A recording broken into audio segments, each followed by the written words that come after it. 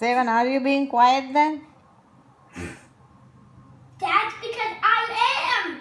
You forcing me to yell at you to make you quiet. You're making me talk. I didn't make you talk. Yes, you talked to me. I got angry. I don't like Aryan. Why? Now I don't like you. Yeah, I'll go downstairs. Why you don't like Aryan? Cause you. First he made the crumble.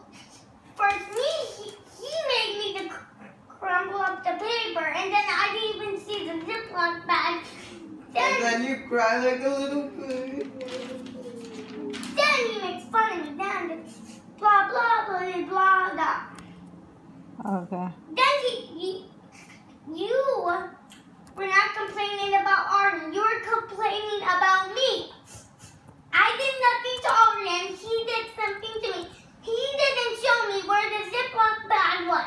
But you know what? Isn't it your responsibility to know where your Ziploc bag is? It's not his responsibility. Yeah, that's not even the Ziploc bag. You got the wrong one. I checked and checked and checked. There's just fancy. There's my hair. There's just pictures. There's just paper. I checked. Devin, I went downstairs and that was the first thing I saw. Deva, it's your responsibility to find your Ziploc bag, your pencil, your pen, your crayons. You cannot yell at me, okay? I'm very serious. If you yell at me, you'll be in trouble. Stop talking. I